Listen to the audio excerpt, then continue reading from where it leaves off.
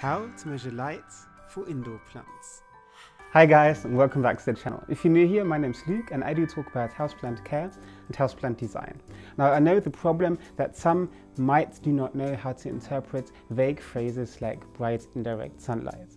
Therefore I made this video to make you a professional in measuring every single corner of your apartment and the light intensity it gets, so you can place your houseplants in the best ever location in your home. So learn and have fun! Now the first thing you have to know is that the unit we measure the light intensity our houseplant gets is foot candles and not lux. If you can only use lux, you want to multiply that number by 0.929. The first thing you want to do is to go to your app or Google Play Store and search for the light meter app. But honestly, try it. Go to the App Store, it takes 30 seconds, type in light meter, install it and play around with it, and you will learn really much within a few minutes. If you use the app Light Meter on your phone, all you want to do is select the settings Outdoor, Back Camera and Foot Candles.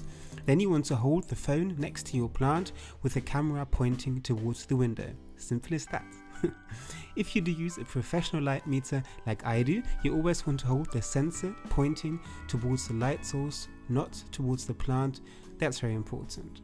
Professional light meters are more precise and you'll have them a lifetime. Now I placed the one I used down in the description below. It cost me 30 euros, which should be around $38. Of course it's an investment, but I think if we take the fact into account that the major energy source of our plants is light, I think it's important to measure the light intensity as precise as possible. So yeah, think about it. But how do you exactly interpret the number on the screen? There are 4 categories you can order this number into. 50 to 150 foot candles, 200 to 400 foot candles, 400 to 800 foot candles, and everything above 800.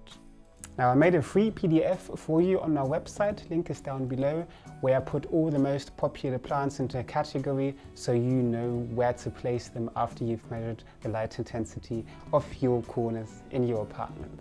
50 foot candles is considered low light. Plants like philodendrons, photos and snake plants will survive and possibly grow in this area. However, low light doesn't mean no light. In this zone, a plant always should see a window, even if it's standing far away. And can a plant survive in a windowless bathroom?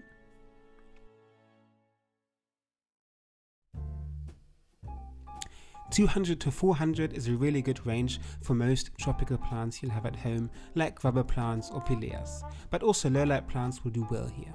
Now this is my favorite zone actually, as the plants do grow in this zone, but I don't have to water too often. Usually every, 3 to 4 days for me and my apartment should be okay. Because the higher the number gets, the more often you will have to water your plants. In the next category, for instance, 400 to 800 foot candles, your plants will experience rapid growth, but you will also have to upscale your watering frequency.